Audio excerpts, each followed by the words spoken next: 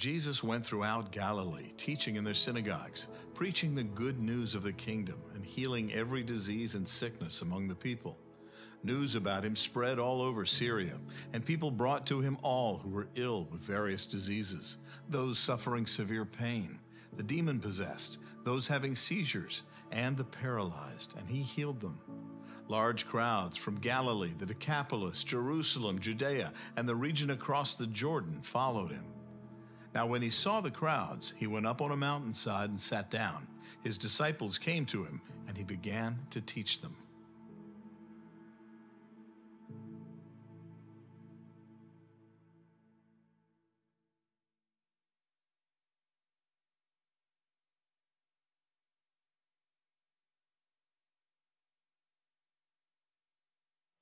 Hi everybody, Pastor Gina Spivey here. This is my family. This is my husband Dennis. This is Dominic. Hi. And Peyton. Hi. And these are our dogs, Eddie and Zach. And we're going to be reading from Matthew 5, starting in verse 3. Okay. Blessed are the poor in spirit, for theirs is the kingdom of heaven. Blessed are those who mourn, for they will be comforted. Blessed are the meek, for they will inherit the earth. Blessed are those who hunger and thirst for righteousness, for they will be filled. Blessed are the merciful, for they will be shown mercy. Blessed are the pure in heart, for they will see God. Blessed are the peacemakers, for they will be called sons of God. Blessed are those who are persecuted because of righteousness, for theirs is the kingdom of heaven. Blessed are you when people insult you, persecute you, and falsely say all kinds of evil against you because of me. Rejoice and be glad, because great is your reward in heaven, for in the same way they persecuted the prophets who were before you. Bye. Bye.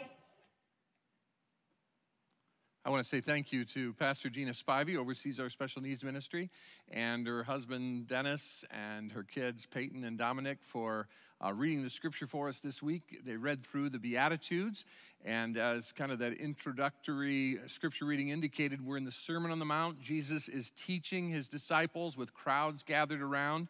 We're looking at Matthew 5, 6, and 7. This one of the early messages, and it is the longest message without interruption that Jesus gave that's found here in Matthew 5, 6, and 7.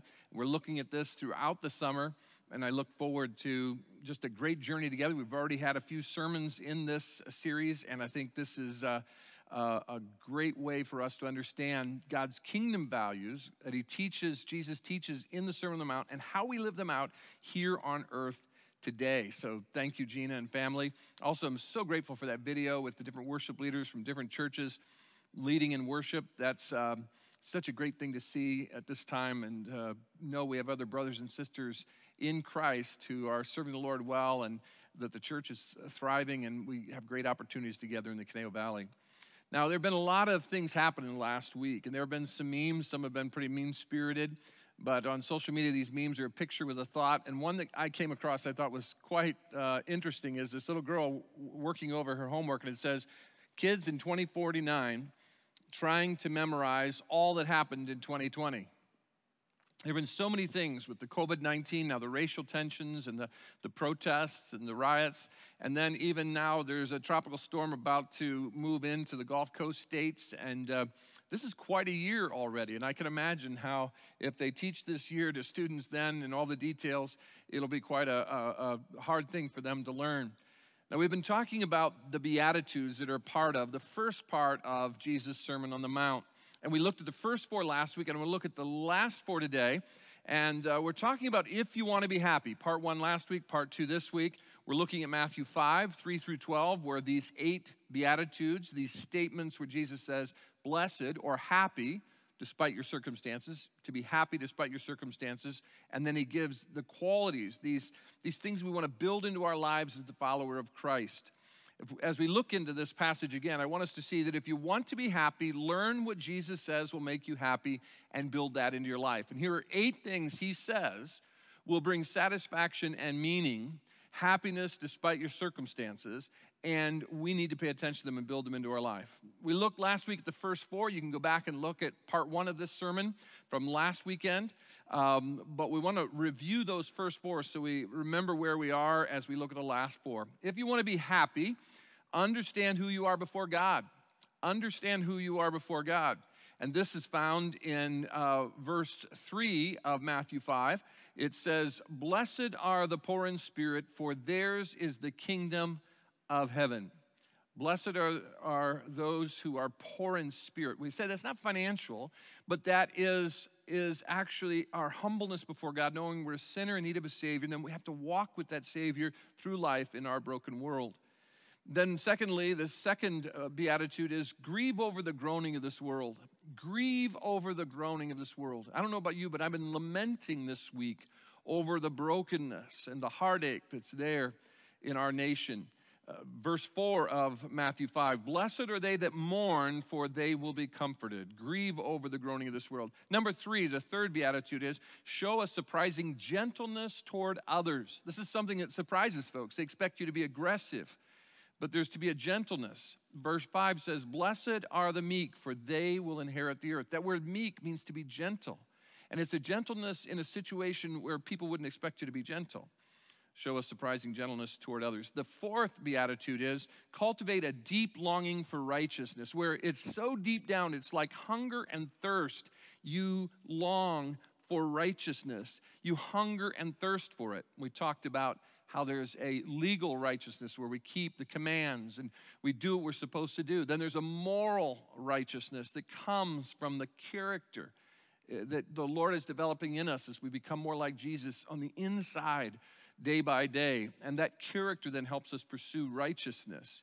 And then the third one we talked about was social justice. We talked about justice, social righteousness, where we speak up and we plead the case of those who suffer injustice in our culture and in our society. In every culture and every society, there has been injustice, but it doesn't mean we stay silent. It means we step up and speak for them. And that is a part of what we should be longing for deeply in our lives. Now, last week, I brought up the issue of race and the concerns and the tension that's in America right now. And I know based on some of the email, I might have left some of you wondering what I thought about this or what I thought about that. And I appreciate the spirit in which the vast majority of the email I received communicated with me. And I got it really from two different perspectives. Some people heard a sentence I said and thought I meant this, and that this would be then the outgrowth of that thought. And others heard that sentence and said, no, I meant the opposite, and thought it this way. And to look at those was interesting. So I want to be a little clearer if I can this week, and forgive me if I confused you in any way. Doesn't mean you won't be uncomfortable in my message at some point today, but I want to ask you to listen to my heart. Be careful to just get tripped up on a word I say here or there, but listen to my heart as I want to share with you how these Beatitudes, all 8 of them, but specifically these last 4, fit into our current situation in America so well. There's an application right before us for our own lives, for our church, for our community, and even our nation and world. It's interesting, we had laid out to go through the Sermon on the Mount a while ago, and to be at this point with the Beatitudes, at the same time there's so much tension in our country, I think is of the Lord, and God is doing something, even in this brokenness, even in the pain, even with all that we've seen on TV. The Lord is sovereignly doing something, and I want you just to hear my heart today. I want to encourage you to listen to my entire message. Don't get offended or bothered by something I say and just turn off the TV or the computer or your mobile device, because this is an entire message, and there are going to be different things that come up at different stages in that, so I appreciate that. Now, in the voices that I've heard, even as I said, they were respectful. There were a lot of questions. There were a lot of assumptions about what I believed about this or that. And I think part of the issue for us is that we've got a couple of different voices. There are voices I've heard this week that say, Pastor, this one side, kind of preaching from their own pulpit, if you will, the one side says, Pastor, you can't say Black Lives Matter. Because if you say that, then you are for protests. If you're for protests, you're for rioting. If you're for rioting, and it just keeps going. So, Pastor, you can't say Black Lives Matter. Then on the other side, I'm told that another perspective from another platform, if you will, there's this voice in our culture that is saying, and I'm hearing this voice say to me, Pastor, you must say that law enforcement is racist. All law enforcement is racist. You must say that. If you don't say that, then you are for the brutal beating of black people. If you don't say that, then you are just lifting up the system, and you're blind to the issues. And it goes on and on from there. And often what we do in this dialogue that's coming from these two sides is that we use statistics to prove you wrong, but my statistics trump your statistics. Well, how about this story? And then we get that story that's the antidote to this story. And everybody's talking about how we need to have dialogue and conversation, but we've created rigid rules around our language so that you must speak my language before I can talk to you. And this side says, no, you must speak my language before I talk to you. This side, one of the biggest voices in our culture right now is Fox News. It produces a lot of this, and blogs and other media. This side, one of the biggest voices that's saying the things from here, the idea that you must say all law enforcement is racist, this comes from an MSNBC perspective. Now, let me just encourage you to turn some of that off, because we're hearing these voices, and I think we're not hearing the voice of God in the midst of this. And I am grieved over that, and I want to make sure that as we talk about these 4 Beatitudes, the last half of the Beatitudes, I think there are great principles for us in addressing this.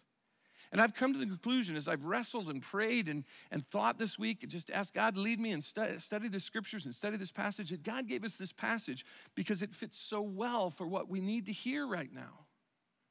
Maybe we need to turn off these voices. Something I did several months ago is I try to, if I do watch the news, I try not to too much anymore because they're just shouting at each other. But if I do watch, I try to watch 1 hour of MSNBC and 1 hour of Fox. And some of you are saying, oh my goodness, I could never do that. It's sometimes difficult. I don't agree with everything I hear. And I'm learning that I don't agree more with stuff I'm hearing on both sides. With my blogs, I've picked like 4 conservative blogs and 4 liberal blogs, and I look at those, and it's funny, the story will come out and it'll be the same exact content, and they come away with exactly the opposite things and start shouting again. I don't think there's going to be much resolution here. In the kingdoms of earth, there is no way for there to be resolution and healing. It's going to take a long time. But when we who know Christ in our own lives, and then we in the church, and then we affect our community, and we move forward in this, we can listen to the voice of God and should listen to the voice of God. And I think as I've studied the scriptures this week, the voice of God allows me to say several things that are going to offend either side. I believe I can say Black Lives Matter. I believe I can say not every police officer is a racist. The vast majority are not. I believe I can say peaceful riots are good, and even if they're disturbing, that's good. But when they turn violent and they threaten people and they bring harm and they bring destruction, they're wrong. Riots are bad and looting is bad. Protests are good. And we have to understand that there is systemic racial injustice. It does exist. And that America needs racial reconciliation. Now that everybody has found offense in something I have said, I want to explain through the Beatitudes how I can make those kinds of statements. Let's look at the 5th Beatitude. It's found here in verse 7 of Matthew chapter 5. With that as a backdrop, please hear my heart. Listen to the message. Listen to what I'm going to share. And you'll understand why I believe I can come to the conclusion to say that Black Lives Matter. Not all police are racist. Systemic racial injustice exists. Peaceful protests are good. Violent riots and looting are bad. And America needs racial reconciliation. The 5th Beatitude is to extend compassion to people who don't expect it. To extend compassion to people who don't expect it. Verse 7, blessed are the merciful. And that word can be translated compassion. Many times in the New Testament it is. For they will be shown mercy. You think, oh, so if you show mercy to someone, then you will be shown mercy by God. You'll go to heaven. And some people take another reference Jesus says, where he says, if you don't forgive here on earth, my Father will not forgive you in heaven. But when you understand the content or the context of all of this, these 2 comments, you understand what's being said is those who know the Father will be merciful and they will experience mercy from him. Those who are forgiving of others, that's an evidence they have been forgiven by God, and he will continue to forgive them until they're in his presence. But this idea of merciful is important for us right now. It's important in our culture. The word compassion or the word mercy speaks volumes in the scripture. It's used over and over again. And when Jesus says, blessed are the merciful, we have to stop and say, okay, where does mercy begin? Mercy is you don't give someone what they deserve. Thankfully, our God has been merciful to us. We all deserve the judgment of God because we're all sinners. But in his mercy, God has loved us, and he sent Jesus to die for us so that when Christ was on the cross, he took all of the punishment I deserve, all of the punishment you deserve, upon himself. He became the substitutionary sacrifice for us. That he was buried, and then he was raised from the dead, and he conquered death and any lingering effect of the curse on death for us and removed the sting of death forever. That's God's mercy.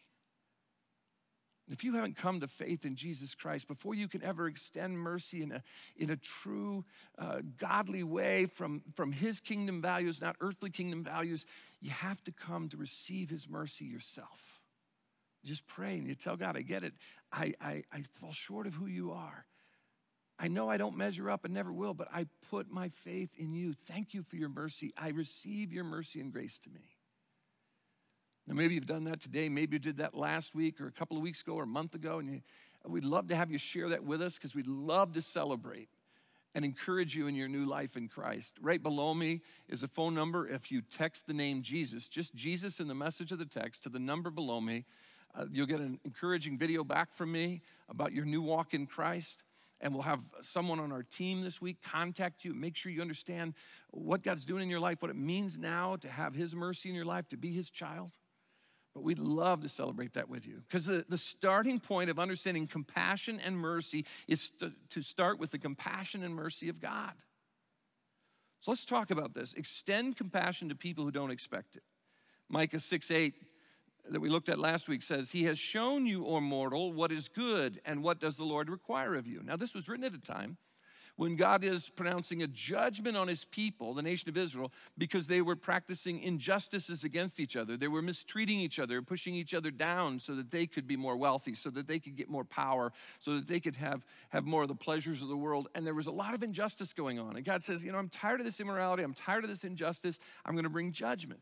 And Micah kind of has a conversation with God for his people. And he says, all right, Lord, what do the people need to do to receive your mercy and not to have this judgment fall? Do they need to make sacrifices? Do they need to do a bunch of works, good things? What do you want them to do to prove to you their love? And the Lord responds, to act justly. This is what the Lord requires of you, to act justly, to love mercy, and to walk humbly with your God. There's got to be a humility. And we've got to look at the world and understand the injustices, and we need to make decisions that bring justice and righteousness into situations in our own lives and in the areas we have influence. But we've got to love mercy.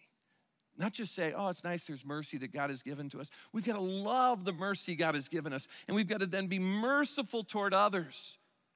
People that it's hard for us to show mercy to. There's a mercy needed between these voices. That's why the people have got to step in and say, here's the voice of God in this situation.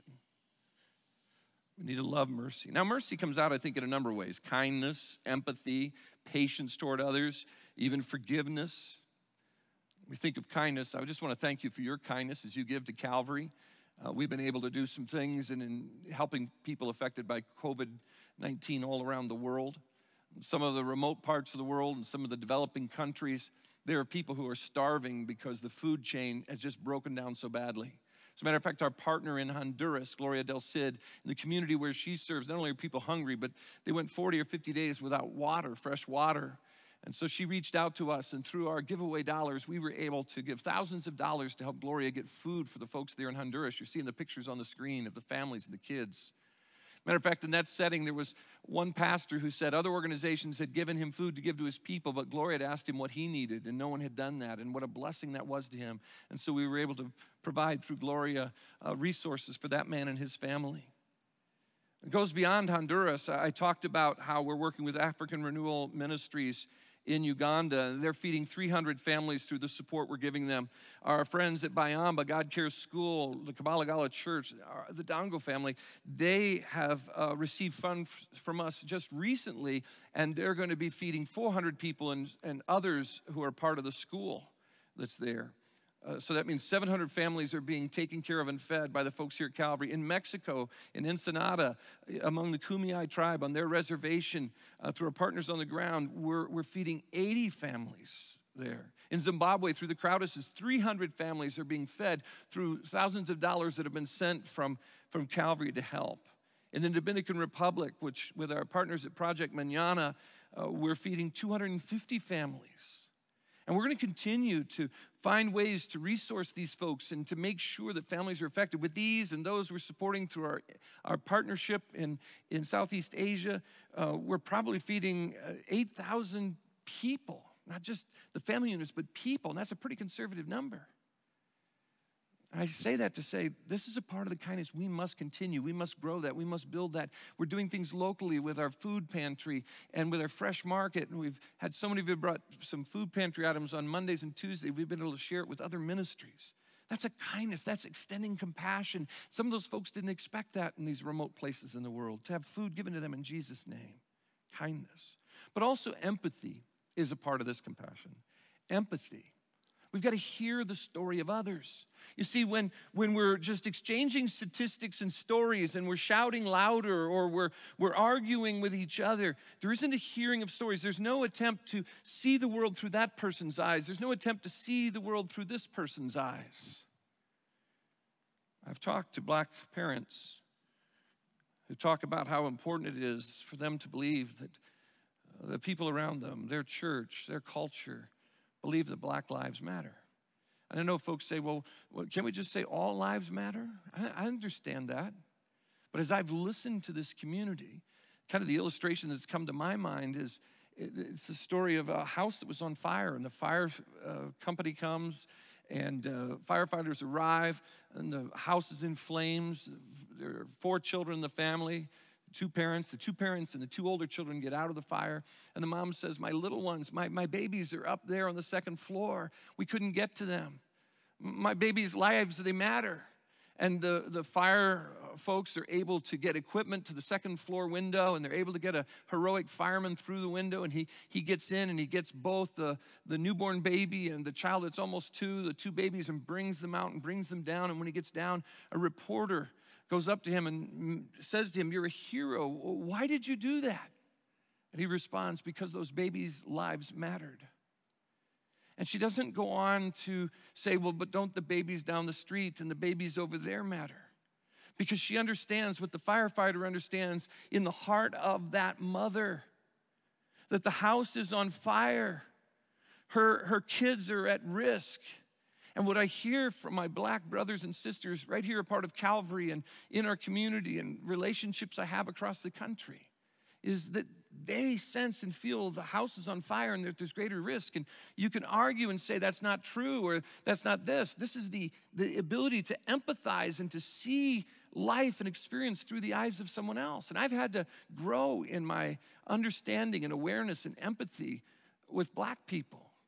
I grew up 18 years, didn't have any blacks in school around me or in the neighborhood or anything like that.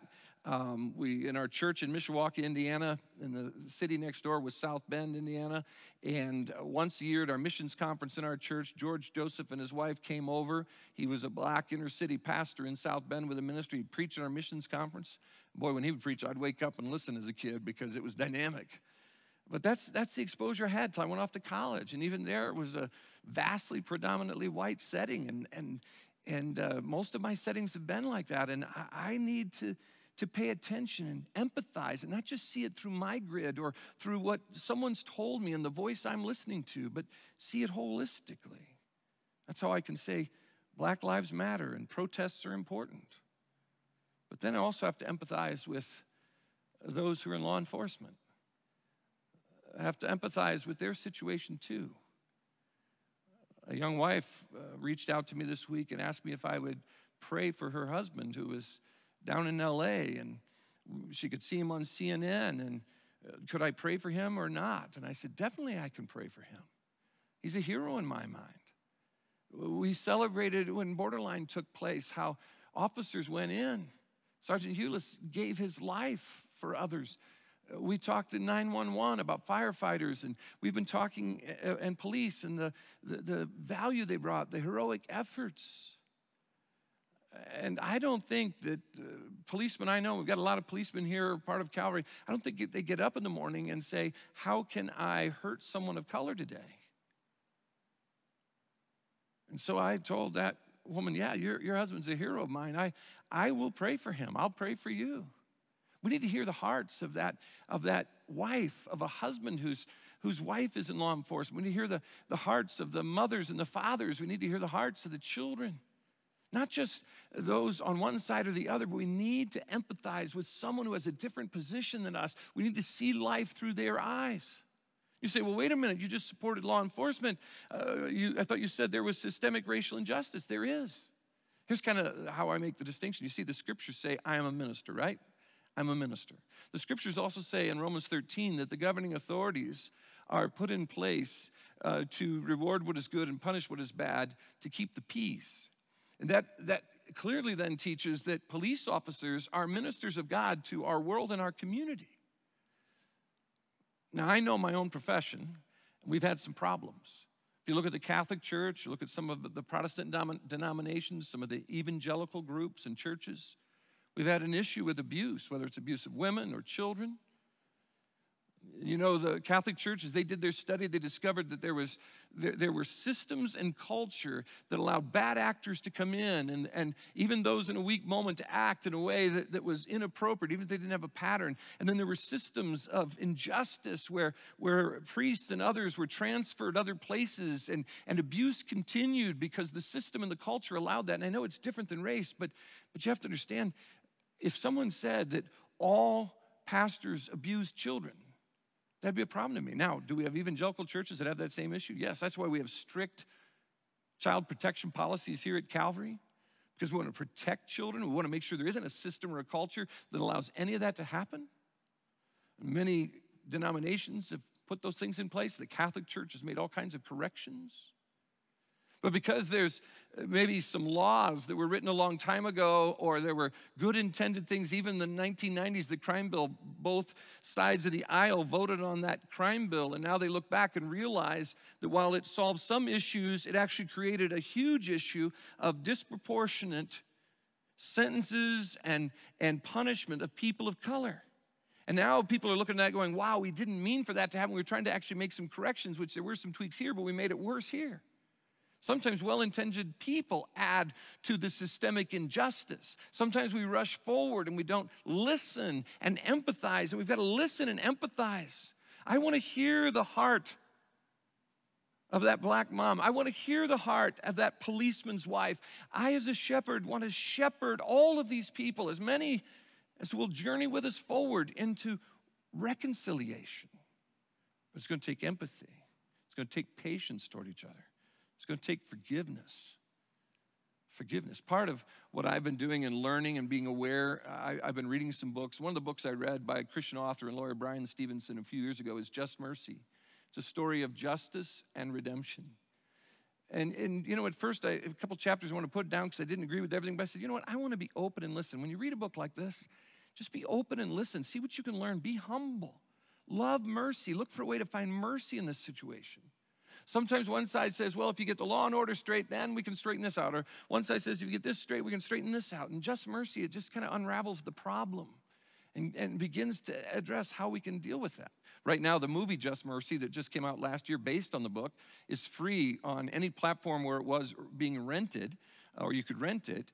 For the month of June, they've made it free so we can begin to understand it. It's one of the good resources I would recommend to you. It's a great way to be aware. And look at the title, Just Mercy. That's what Jesus said. Blessed are the merciful. Read the book saying, how can we show mercy in these kinds of situations? Don't start with just it's wrong or judgmental. How can we show mercy? And I mentioned forgiveness is a key part of this.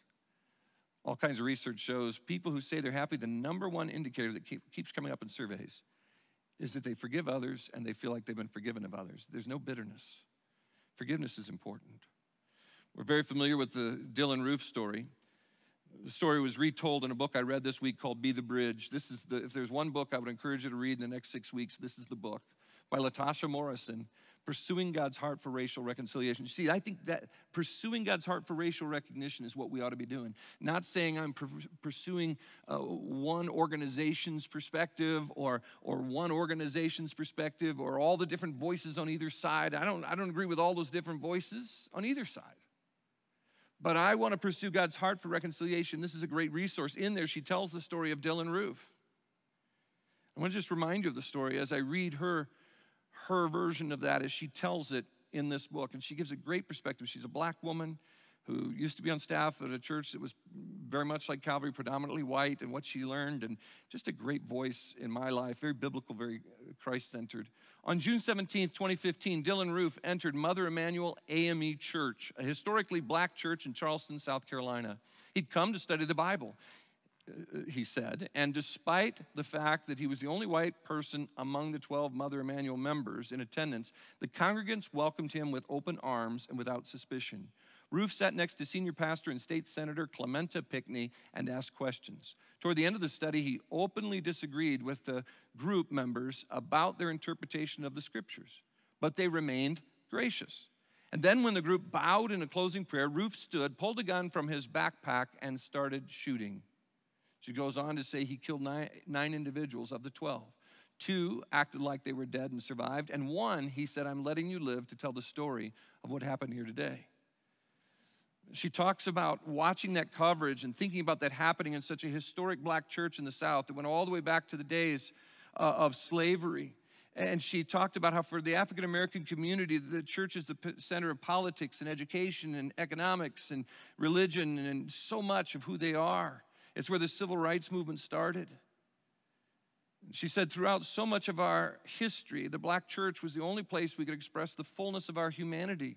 There we had dignity. There we were not called boy or Negro or even worse. There our men were called deacon or brother or pastor. Black women in church became the center. Black women were not viewed as second-class mammies, but were called mother or sister. The black church became the center of our culture and community, the place where the civil rights movement was born. Now our safe haven had been turned into a slaughterhouse. My heart ached, Morrison writes. Then she talks about how Dylan Roof made a manifesto in prison where he said he'd do it all over again. He was trying to incite a race riot. He said all kinds of negative, nasty things about black people, and he never did regret or repent. She writes, days after the murder, Roof was led to court for his arraignment. Their family members and friends of those slaughtered were given an opportunity to face him. Nadine Collier, whose mother was one of the 9 church members killed, said, I forgive you. She looked at Roof and said, I forgive you. You took something really precious away from me. I will never talk to her ever again. I will never be able to hold her again. But I forgive you and have mercy on your soul. Notice that, have mercy on your soul. It hurts me. It hurts a lot of people, but God, forgive you. And I forgive you. Anthony Thompson, family member of victim Myra Thompson, said, I forgive you, and my family forgives you. We would like you to take this opportunity to repent, confess, and to give your life to the one who matters most, Christ, so he can change your ways no matter what happens to you. The sister of DePayne Middleton doctor said, I'm a work in progress, and I acknowledge that I am very angry. She taught me that we are family. We are the family that love built. We have no room for hate, so we have to forgive. These statements by the family members were bold and beautiful and true examples of forgiveness of Christ. How true that is. Forgiveness. We need to forgive one another when we don't say the right words. We got to forgive one another, give each other space. We need to, as the Beatitude says, be merciful. Extend compassion to people who don't expect it. The 6th beatitude is found in verse 8. It's this: invite God to search your heart. Invite God to search your heart. Because this is going to begin within us, not just what we do on the outside, not just through standing up and championing a cause, but it's going to be in our hearts. Verse 8 says, blessed are the pure in heart, for they will see God. Those who have a pure heart have been redeemed by Christ. They're clothed in his righteousness, and they are sealed until they're with him. They will see God. But there's a part of the pure heart as we walk here on earth that as our lives get dirty with sin, we confess it and forsake it. And as we do, God is faithful and just, John tells us, to forgive us of all unrighteousness. I love how the Old Testament psalmist put it in Psalm 139, verses 23 and 24. I have prayed these verses every day this week, and I'm going to continue to do that for I don't know how long. Search me, God, and know my heart. Test me and know my anxious thoughts. That's an invitation for God to look and find the places of pride and lust and greed. Look for those pockets where I may have bias or prejudice, not necessarily overt acts of racism, but sometimes we have baked in our own unawareness of others, biases and prejudices. We need to ask God to expose those, show the light in that area of immorality, that wrong thinking, that bitterness, whatever it is. And then notice the psalmist says in verse 24, see if there is any offensive way in me. Point it out, convict me. And when he convicts us and the guilt comes, we confess and he forgives. And then look at the invitation here. And lead me in the way everlasting. Lord, look at my heart, my mind. Look at my anxious thoughts, my divided thoughts. Look at all that's going on. Show me those places and pockets of wrong and evil and darkness. As I confess those things, then I ask you to lead me in the way everlasting. Lead me in righteousness. Move me forward. One of the great things about the voice of God when it comes to any issue that we face, our community faces, or our nation faces, is yes, he may cause us to face the reality and even deal with guilt and conviction. But as we experience his forgiveness among one another and in our own hearts, he then moves us forward. What happens with these voices is as they keep shouting at each other, nobody's going anywhere. And Satan loves that. Satan wants both of them to entrench further and further and further in their position so there could be no movement forward of healing in America. And I think it's high time the church stop listening to the voice of Sean Hannity or Rachel Maddow and start listening to the voice of God. And that begins with inviting him to inspect our own hearts. And I've been asking God to do that. He's shown me some things, some attitudes. Shown me some other stuff unrelated to that as well. Be careful when you invite him in. We need to have a pure heart as we speak into this in our community, in our world. The seventh beatitude is to bring people together who like being apart. There's a certain way in which some of these people make their money staying in their positions. And some people just don't want to go through the messiness of hearing someone's story or understanding it. What I hear a lot of my white friends do is they hear a story and they have to tell a different story that negates that story. Can't we listen to one another's stories? Can't we who are in the majority here listen to the story of those who have a different experience, totally different than a kid who was raised in Mishawaka, Indiana? We need to bring people together who like being apart. Jesus said in this seventh beatitude, blessed are the peacemakers, for they will be called the children of God. Blessed are the peacemakers, for they will be called the children of God. Notice that this is an active thing. It doesn't say, blessed are those who have peace. Blessed are those who encourage peace. A peacemaker is an active thing of stepping into a space and speaking into division and helping people have conversation and dialogue that moves forward in healing. We're to be peacemakers, to be actively finding ways to promote and encourage peace and to bring people together.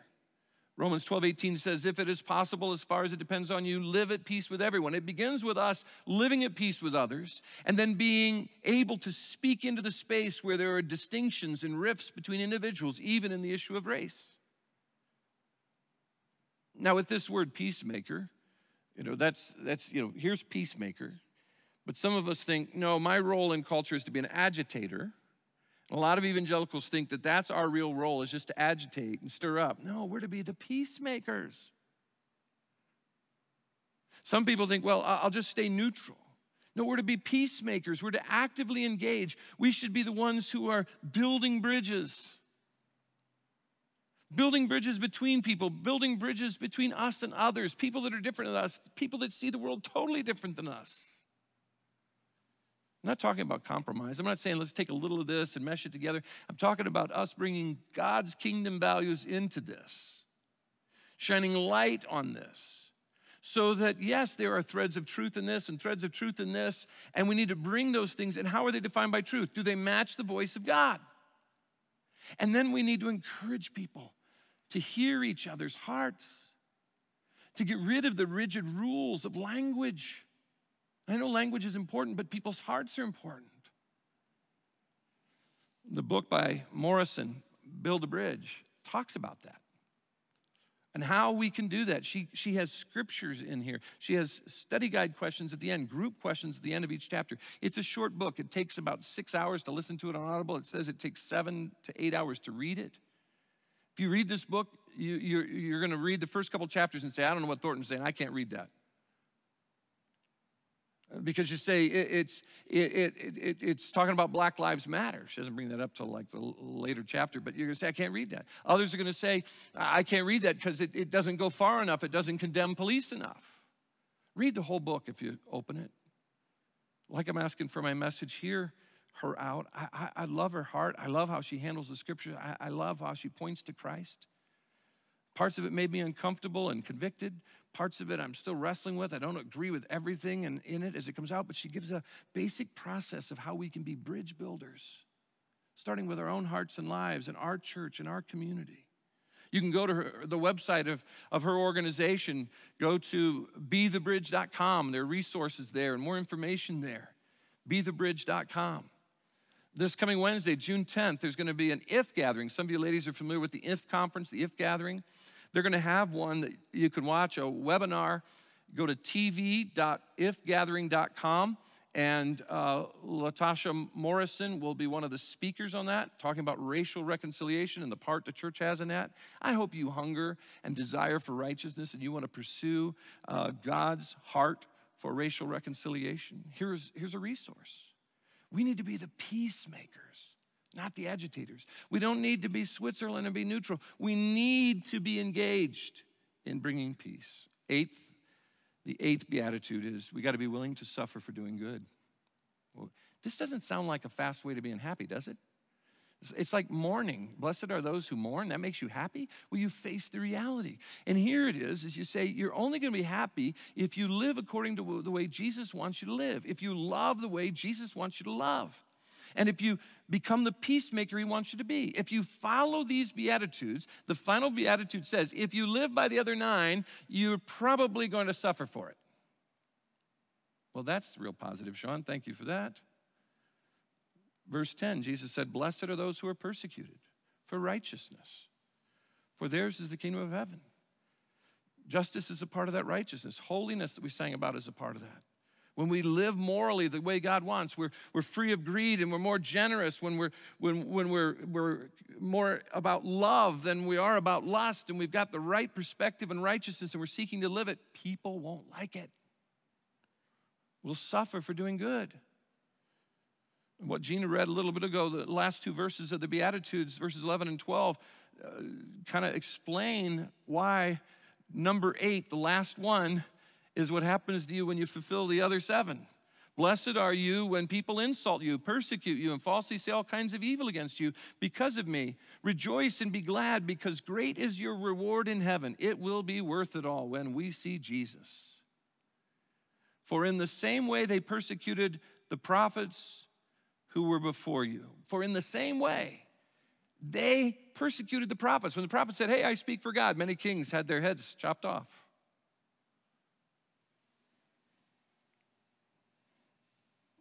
You say, well, aren't we called to live and love like Jesus? Shouldn't that make us just so received by everybody? Some people will receive us. Some people will receive us for a while until our values, our kingdom values clash with their earthly values. Maybe we've talked so much about living and loving like Jesus that we haven't talked about as Jesus lived and loved, especially in those public 3 years of ministry. He lived and loved in such an incredible way, and we want to live and love like he did. But remember how that ended up for him. He suffered for doing good. He was beaten and tried and rejected and crucified. But the scriptures call that his joy because he was doing it for the good of others and the glory of God. You got to be willing to suffer for doing good. Jesus said so clearly the night before he was crucified in the upper room, he said to his disciples, if the world hates you, keep in mind that it hated me first. So how are we going to, in God's sovereignty, he put us right in the middle of the Beatitudes during this stuff in our culture. And I know there are many other applications, and you can look in your own life and let the Spirit search you. But if you want to be happy and you want to build these things into your life, you need to build into your life an understanding of who you are before God. You got to grieve over the groaning of this world. You got to show a surprising gentleness toward others. Cultivate a deep longing for righteousness. Extend compassion to people who don't expect it. Invite God to search your heart. Bring people together who like being apart. Be willing to suffer for doing good. Because if you build these things in your life, you just might suffer for doing good. Let me ask you, are you building these practices into your life? Are you building these things into your life? What now? Well, pray over the 8 Beatitudes. Pray over them. Maybe you need to show compassion and mercy to someone. Maybe you need to thank a police officer and say you pray for their family. Maybe you need to stop and ask a black person to share their story with you and hear it. Don't argue with it, hear it. Maybe you need to read Psalm 139, 23 and 24 each day this week and ask God to search your heart for those pockets of greed and pride and lust and prejudice. Pray over them. Invite God to search your heart, as I just said. Take Psalm 139, 23 and 24 and do that. Thirdly, read Be the Bridge, Pursuing God's Heart for Racial Reconciliation. Like I said, you won't be comfortable with all of it. It'll be convicting. It's been convicting for me. But she's using scripture. I'm hearing her story. I'm hearing other stories she's telling. I'm beginning to understand why what's going on right now was inflamed by the death of George Floyd, but it goes way back. And if you say, well, they just got to get over slavery. That's so calloused and so missing the point of what's been told them, what they've experienced, what these dear folks, our brothers and sisters of color, and right now, especially those who are black, they're feeling and experiencing. This is a great resource to understand that. Pursuing God's Heart for Racial Recognition, Latasha Morrison. It's available, I know, on Audible and Kindle. I'm not sure if the book is available. There's been a high demand for that. We're getting this for all of our staff. I'm going to ask our elders and our staff leadership to go through this. Get this book, read it. Over the next 6 to 8 weeks, allow God to make you aware, to get you into the process of being a part of pursuing God's heart for reconciliation. And then we're looking at ways. I've asked Carolyn Taketa, our pastor of small groups, to look at different ways that maybe we could have some groups where we could get these bridge builder groups that Morrison talks about and we can grow together. I think this is a great way to keep sharing the gospel and keep making disciples and have an influence in our world. But if we keep just listening to this voice, Pastor, you can't say Black Lives Matter, because then all of this is true. Pastor, you must say all law enforcement is racist, and everything that goes with that will be true if you don't. We need to, fourthly, give people grace as they express themselves and seek to grow. To my black brothers and sisters, I want to say, I'm not always going to say it right, but I want to hear you, and I want to learn, and I want to grow. To those who are concerned about the heroes of our police force, I pray for them, I celebrate them. I want to say thank you to them. But I also know that we've got a lot of work to do to make sure the policies and the procedures by which they operate, the training, the laws by which they keep the law are addressed, and make sure they're not adding to racial injustice. And even creating a culture where some folks can create overt acts or do overt acts of racism. Give people grace as they express themselves and seek to grow. Give grace to these voices. But let me tell you, to do that, you're going to have to stop feeding on just the voice that agrees with you or just the voice that agrees with you on this side. And we need to listen to the voice that's going to bring conviction and is going to help us live out Christ's kingdom here and now, and his values as he laid them out in the Sermon on the Mount as described right here in the Beatitudes. Will you pray with me? Father, I pray that you would help my heart to be humble, to be teachable, to be willing to listen, to empathize. Father, thank you for the voices from the Black community that have been so clear in my life. Help us to seek out voices to listen to. And Father, I pray that you would protect police officers. I think of the families here that are concerned of a son or a daughter or a husband or a wife or a mom or a dad. I pray you would bring peace to their hearts, and I pray for protection. I pray these protests, as they would be vocal, would be peaceful. Father, help us to just have the heart of Christ.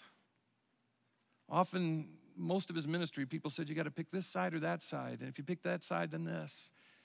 And Jesus said, no, I'm here with a different kingdom. And may we who are the followers of Christ live out those kingdom values today, tomorrow, and this week. May our church be a part of that healing amongst ourselves and within our church community, and then into our local community, into our nation, and our world. I pray this, that it might be for the good of others, but that it also might bring glory to you who made each of us in your image. And you love each of us just the same. And you're seeking the best for each of us, no matter what our color. Thank you, Father, for Jesus' example. May we live it out. We pray in Christ's name. Amen. Amen. At this time, you can give to the Lord's work here at Calvary.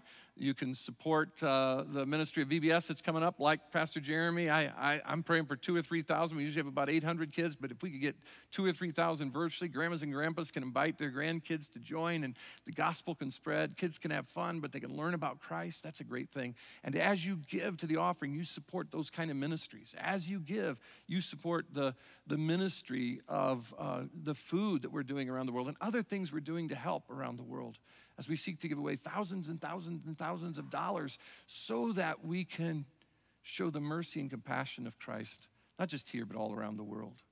You can give online. You can mail in your check while our campus is not a part of our ministry and we're not functioning on our campus. It's a great way to just send a check or go online to give. God bless you for your generosity. Your kindness to God's work is translated into kindness in ministry. This final song is one, Michelle, you suggested to me a couple weeks ago that maybe we conclude the Beatitudes.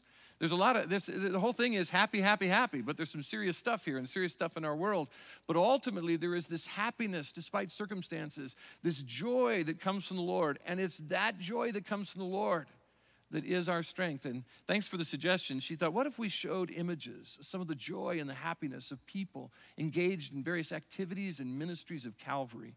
And we just saw the smile on their face. And so this goes back for the past year, and I think this is going to be a blessing to you. Don't turn off your device just yet. Keep watching, because this is a blessing. Look at the smiling, wonderful faces where the joy of the Lord is our strength as a part of the Calvary family. Thank you, Michelle, for suggesting it, and may this song bless you, and may you go out and seek to bring his kingdom into this world that so deeply needs the kingdom of God.